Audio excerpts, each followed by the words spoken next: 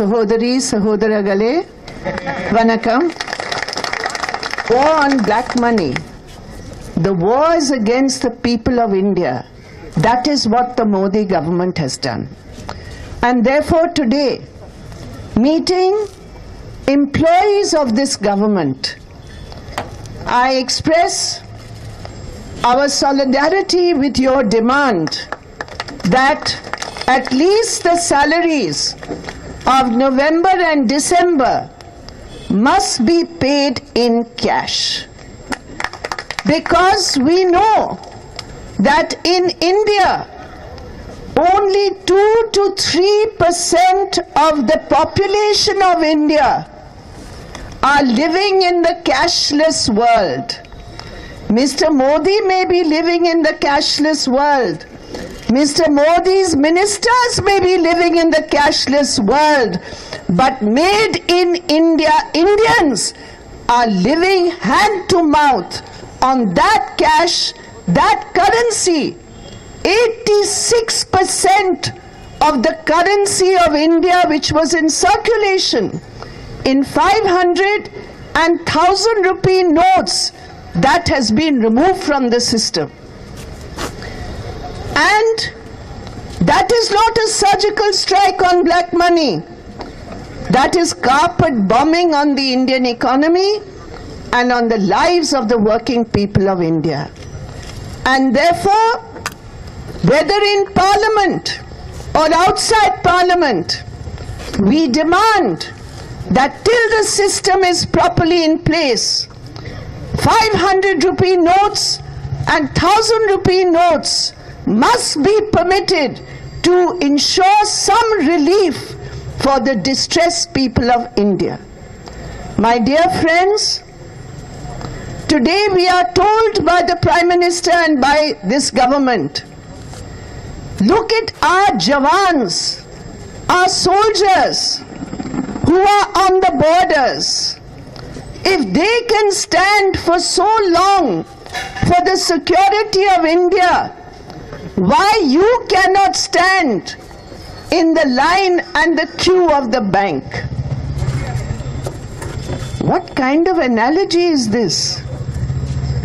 It is not a question of standing in a queue in a bank.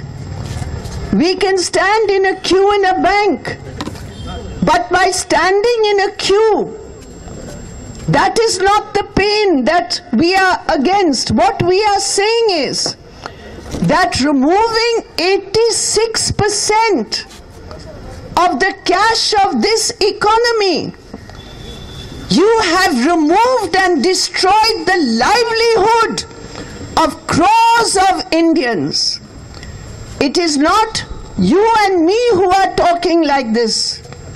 Yesterday, the Export Promotion Council of India has said that as far as textile is concerned, as far as leather is concerned, as far as the main labor-intensive industries of India are concerned, which give employment to people, in the last 10 days, 4 lakh, a minimum of 4 lakh workers have lost their jobs, Mr. Modi.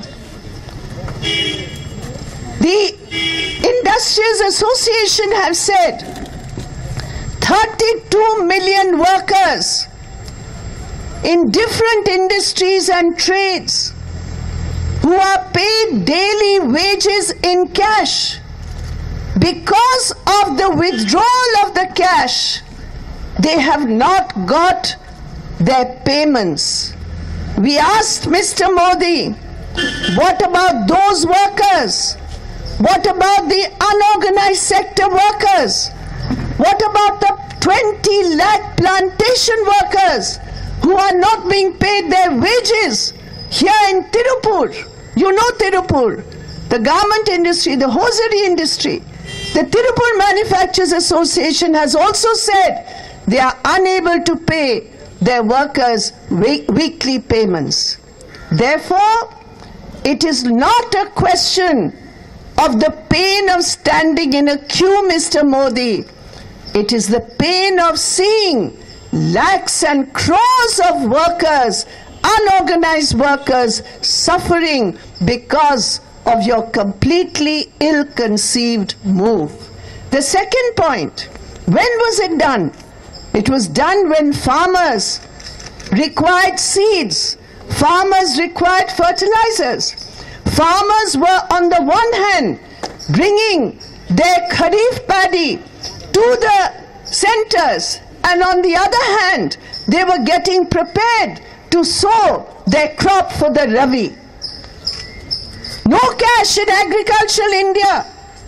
In rural India, it is cash payments, everybody knows. But immediately by removing that, what happened? Today, agriculture specialists are also saying that this is going to affect not only industrial production, but also the agriculture of our country. How many lakhs of agricultural workers today are not being paid their wages? This is the cost of this wrong move taken by the Modi government. We say, you are against black money. We are against black money. But we know black money holders, most of the big black money holders, their money is in foreign accounts, Swiss bank accounts. 680 names are with the government. The Panama Papers, the WikiLeaks Panama Papers have shown another 500 whose names are known to the government. But is it not a shame that this government wants to protect the identity of the black money holders, and you and me who go to the bank to bring out our hard-earned money, they put a black mark on our finger as though we are the black money holders. Their faces are protected. Their identity is protected. Their black money is protected. And our fingers have got a black mark thanks to Mr. Modi. We cannot accept this. We demand, publish the names. Who are the names we know? Publish their names. They are the friends of all those sitting in government today, and that is why their names are being protected. That is why their accounts are being protected. At the time of the elections, we were told the black money will be brought. But where is it? 15 lakh rupees in every account. Today, our money, we are not being allowed to take our own money from the bank. Forget the 15 lakh rupees that he had promised to bring back.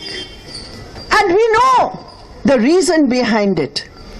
My dear brothers and sisters, yesterday I met a young woman, a nurse. At present I am with a relation who is ill in the global hospital.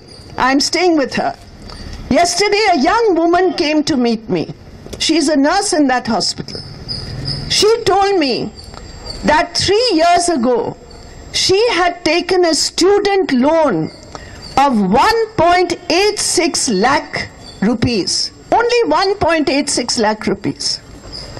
Today, that bank, along with interest, is demanding that she return 4.16 lakh rupees. I said, what is this?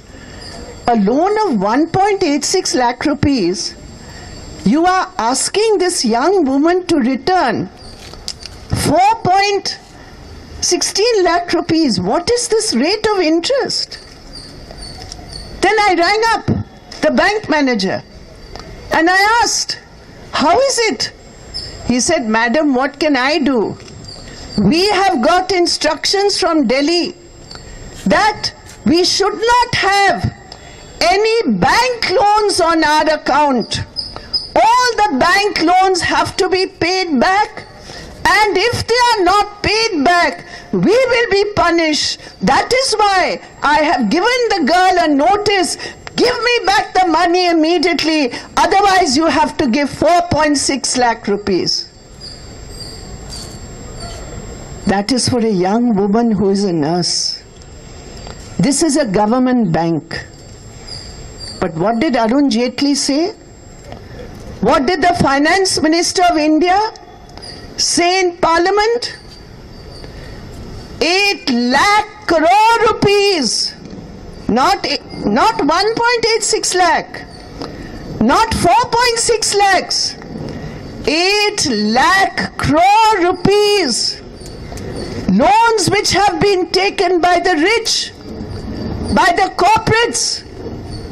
They have not repaid their loans. Government banks, including the SBI, the biggest bank, many of you may be working in State Bank of India. Large numbers of NPAs, this is a bogus word, NPA, non-performing asset. Actually, it is not a non-performing asset. It is a performing asset for the corporates. Because it is your money and my money in the bank. We cannot get the loan. From our money, the banks are giving the loans to the rich and the corporates. They do not pay back their loans. My dear friends, you'll be shocked to know that a study showed by the CAG, the Controller and Auditor General of India, in his report has said that much of the so-called non-performing assets have been sent abroad to foreign accounts. Who is Vijay Mallya? 1,200 crore rupees just now the SBI has let go. 7,000 crore rupees of one bank. In 1 year, 2 lakh crore rupees of the big corporates, they have said, okay, we write off your loan. Today, the main reason for this coercive currency exchange is because this government is forcing people to go to the banks and deposit their money.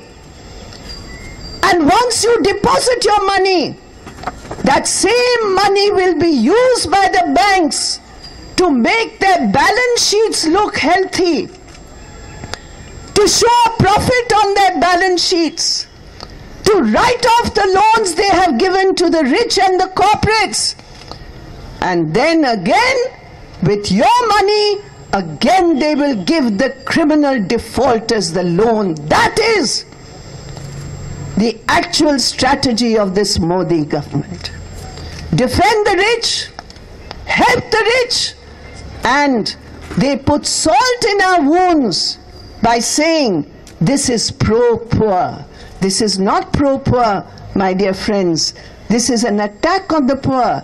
It is an attack on the people of India. It is an attack on the economy of India. It is an attack on the jobs in India. This is a ploy to help the rich. I also want to say, why is Modi ji silent about the black money which these big corporates are giving to big political leaders? Why? 3 years ago, there was a raid on Birlas. There was a raid on Sahara. And in that raid, they found a list of all the political leaders who they say have taken money. And in that list, on both the companies, in the Birla list, 25 crore rupees to Gujarat CM. In the Sahara list, 55 crore rupees in the name of Gujarat CM. What does it mean? Who is the Gujarat CM at that time? Who was the Gujarat CM at that time? Who was taking? We don't know. When the CBI asked, they asked the Birla executive, what is this Gujarat CM? He said, no, Gujarat CM means Gujarat Alkali Chemical Company. It's very good. Gujarat alkali chemical company. Then they asked, you show any other paper where you have called Gujarat CM chemical company? You please show us any other paper? For last 2 years, the case has been stopped. Now the case is coming into the Supreme Court. The petition has come to the Supreme Court. What we say is, this black money, the people of India know who has got the black money. The people of India know these are the friends of those in power. And therefore the people of India do not believe in these false apps which are being given by Mr. Modi. What is the app? He has given 10 questions. How do you like my decision? Do you like it very much? Is it a very good decision? How much have you been helped? 10 questions, but not a single question which asks, do you think this decision is wrong? Has this decision affected you negatively? These questions are not there. A fixed poll, and fixing the poll to say that people of India appreciate it, I don't think Mr. Modi, he travels so much abroad, I think he has forgotten what his own country people think. This is the reality. Therefore, my dear friends, when they try and use emotion instead of logic, they want to say that those of us who have fought all our lives against black money, by opposing this, they want to say everybody is in support of black money. They say that is what it is. When there's no logic, they want to use emotion. They say this will stop all the counterfeit money. They say this will stop all terror attacks.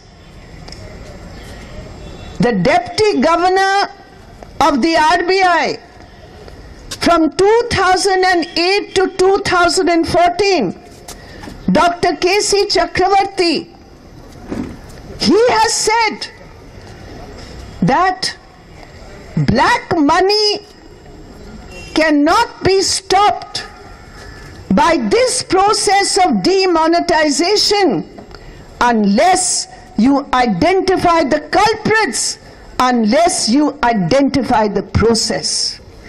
What is the process of helping terrorists? You don't want to stop that. Day before yesterday, 2 terrorists were shot. They had 2,000 rupee notes in their pocket.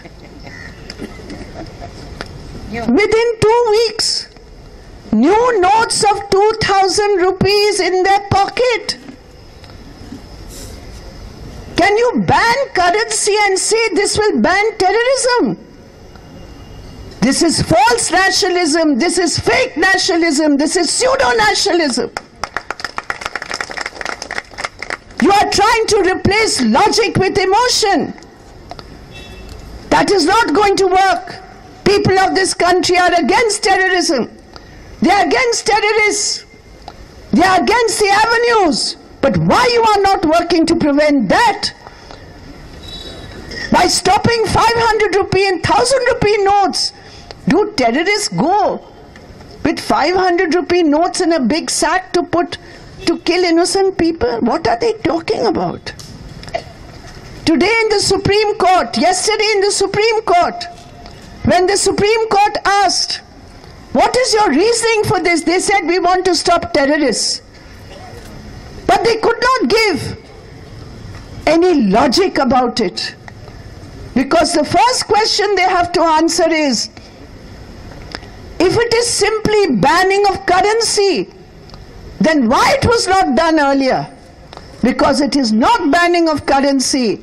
It is the avenues, the processes, and the failure of our own intelligence agencies and machinery That is the issue here.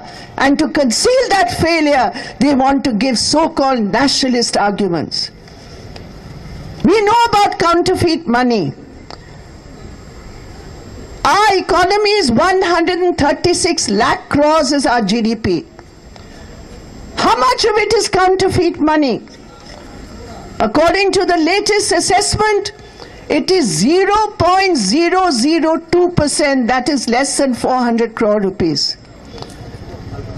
Yes, we should do it. The National Investigation Agency, they have given a report.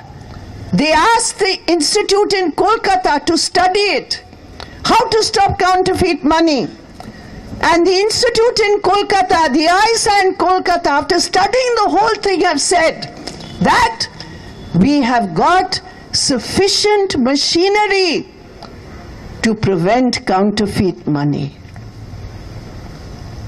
But today, the entire branding of so-called nationalism is being wrongly used.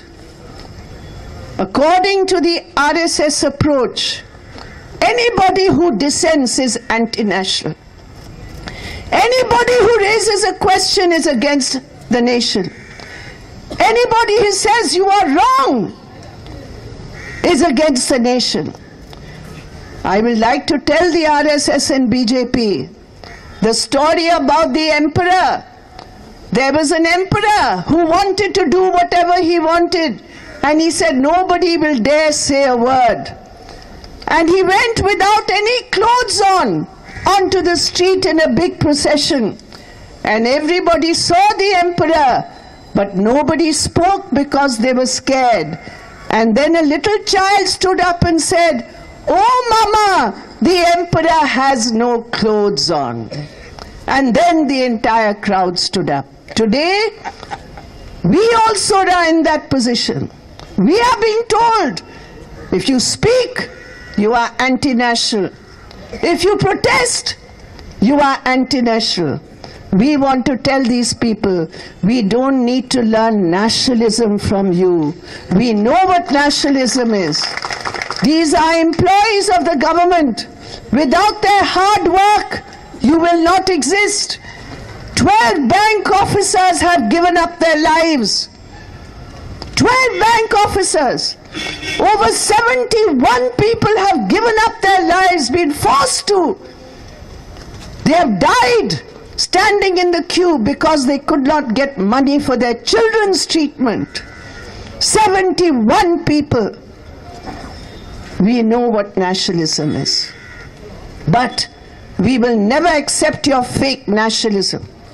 In Parliament, you refused to have a condolence resolution for the 12 bank officers. That is anti-national, Mr. Modi. What you are doing is not in the interests of the nation. You did not do it in Parliament, but all over India, meetings like this are taking place, and people are standing up and condoling the deaths of their colleagues in the course of work. Therefore, my dear friends, my dear brothers and sisters, today is a time to speak up. Today is the time when we put the country's interests first. And the country's interests demand that this government roll back its totally, utterly misconceived policy. We are against black money. And to stop black money, we demand from this government, make the names public. Go after the Panama paper account holders. Go after the Swiss bank account holders. Put those in jail who are taking loans of people's money, public money, and not paying it back. Put them in jail. You will get 8 lakh crore rupees from those who have taken loans and not paid it back. Do that, Mr. Modi, and you will get the support of the people.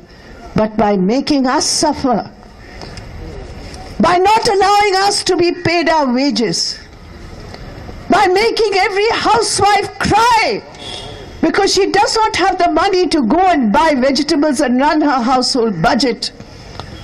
We oppose that, Mr. Modi, and therefore we demand from this platform, we support the demand of the central and state government employees for cash payments. We demand that the banned currency be allowed to be used till the 31st of December.